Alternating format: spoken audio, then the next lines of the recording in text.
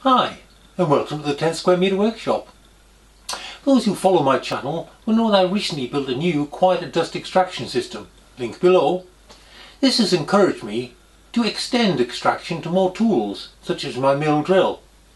I could just do this by fitting manual blast gates to these new outlets, but I've got bigger plans. More after this.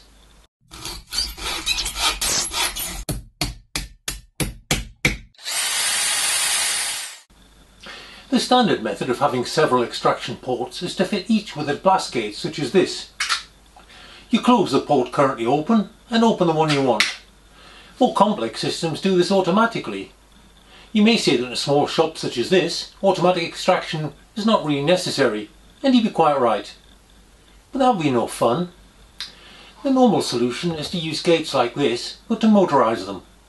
However, my arrangement would mean two gates right next to each other, and some complex plumbing to get the outlet pipes pointing in the right direction. Could I combine them? My solution I call a rotogate, a rotary valve that can connect to either of two ports, or to neither if a port elsewhere is being used. It works like this. A cylinder with a bent hole through it can sit in this position and port A is connected. Rotate to point 2 and port B is connected.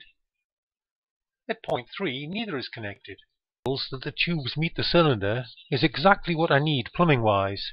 There are no sharp turns to impede the flow. Of course, all this is highly experimental. There are a lot of things that can go wrong, but join me on my journey and we'll see where it pans out. The parts were all made on a 3D printer. It really is the way to go. The cost of the filament was around £2, remarkably cheap for a complex set of parts. I used a gearbox motor from a previous project with a 516:1 gearbox ratio. The main body is a cylinder with 3 interconnecting tubes designed to take 40mm waste pipe. The top fits this and has the motor mounted in the center. Then there is the rotor, which is a close fit inside the cylinder. The motor drives this by having a rectangular brass coupling that fits into a matching cutout in a brass plate glued to the rotor. This means that slight misalignments of the motor and rotor do not cause binding. This means we have a system that will rotate the rotor to the 3 positions. But how do we stop them at each point? I used a Hall effect switch. When in the presence of a magnetic field, it acts as a switch. I glued a 10mm button magnet into the rotor, then fitted 3 Hall effect switches into recesses in the top, aligned with the 3 stop positions.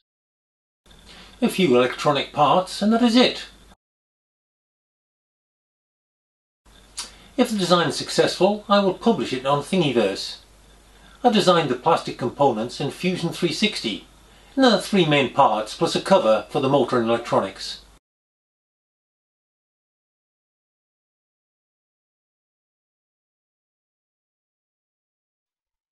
Here is the circuit diagram.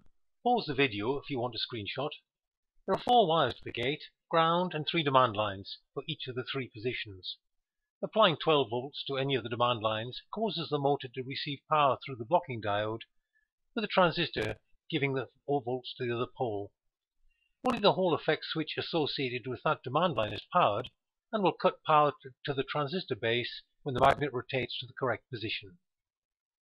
A current sensor, the same type I used before, can switch on the 12 volts to the demand line when it detects power to the power tool in question. I will use the same 12 volts to switch a relay to power up the extractor. Here is the gate rotating into place.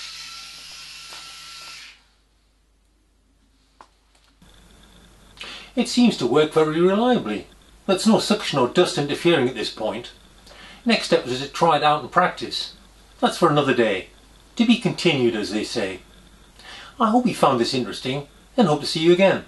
Bye for now.